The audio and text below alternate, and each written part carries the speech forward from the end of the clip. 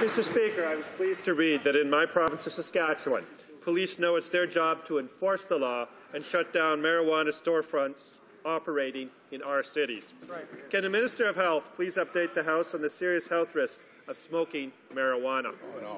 Honourable Minister of Health. Thank you, Mr. Speaker, and I'd like to thank the member for his question. Of course, the report from the Health Committee that outlined expert testimony makes it clear that when youth smoke marijuana, there's an increased risk of mental health issues, including psychosis and schizophrenia. Mr. Speaker, unlike the Liberal leader who wants to normalize the smoking of pot by legalizing it, making it available in storefronts just like alcohol and cigarettes, this Conservative government will make sure that that storefronts selling marijuana remain illegal. We expect, Mr. Speaker, all police to enforce the law. The honourable member for Mount